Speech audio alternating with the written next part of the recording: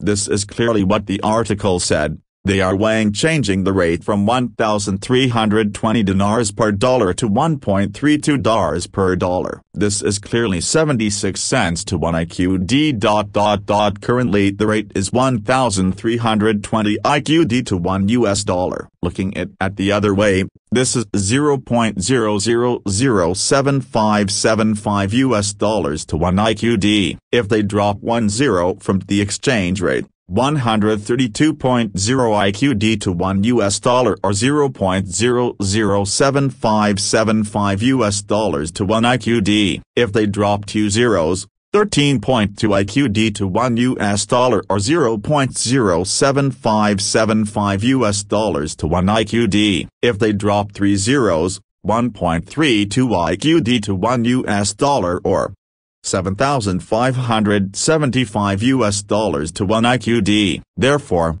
1.32 IQD to $1 is 76 cents to each IQD. What we want to see posted on the CBI website as to how many IQD are required to purchase $1 is 1.00 or less. If they post 3.22 IQD to $1, this would mean 31 cents per 1 IQD. We want them to post 0.31 IQD to $1, which is then $3 and 22 cents to 1 IQD. Realize, they post how many IQD it takes to purchase one of another currency. Dinar Guru note. The Dinar Guru calculator automatically converts different possible dinar to USD or USD to dinar rates. It tells you exactly how much US money you get at the different rates. It's easy to understand and it's free to use.